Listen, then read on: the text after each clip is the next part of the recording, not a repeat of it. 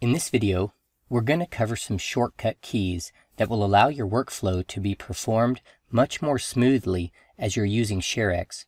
From the ShareX dashboard, when we hover over and click Workflow, we'll get a drop-down list that shows us some shortcuts that we can use to make image capture much easier. When you hit the Print Screen button on your keyboard, ShareX will take a picture of whatever is showing on your monitor screen at the given moment.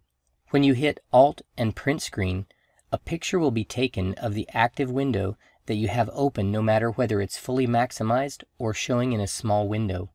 Control Print Screen allows you to capture a rectangular region of any selected size and location on your screen. You simply press Control and Print Screen, and this brings up a selector tool.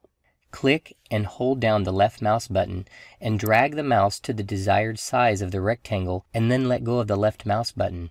When you click Shift Print Screen, you'll be prompted to select the screen video capture window size, and then a screen video recording will begin.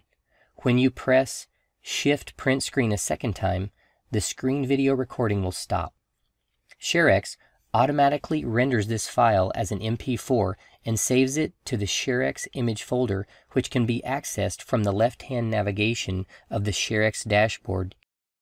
If you find yourself using other image capture functions frequently, you can set your own hotkeys.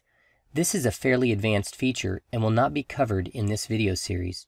In the next video, we'll look at some after capture settings that will also improve your workflow and the processing of your image capture documents.